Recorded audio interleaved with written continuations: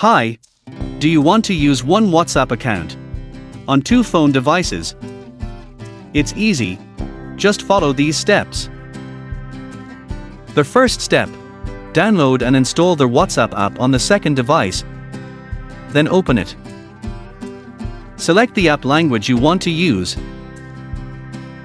Then tap Agree and Continue. Once here, tap the three-dot button in the upper right corner here.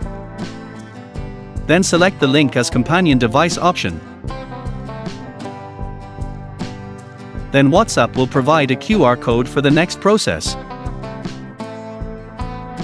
Switch to the WhatsApp app on your primary device. Tap the three-dot button. Then select the Link Devices option.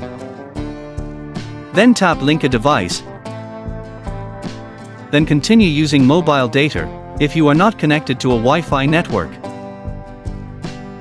Point your camera at the QR code on the second device. Then wait for the logging in process to take place.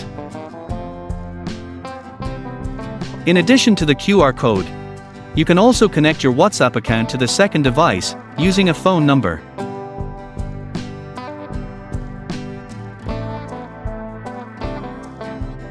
Done. Now you have successfully used one WhatsApp account in two different phones or devices.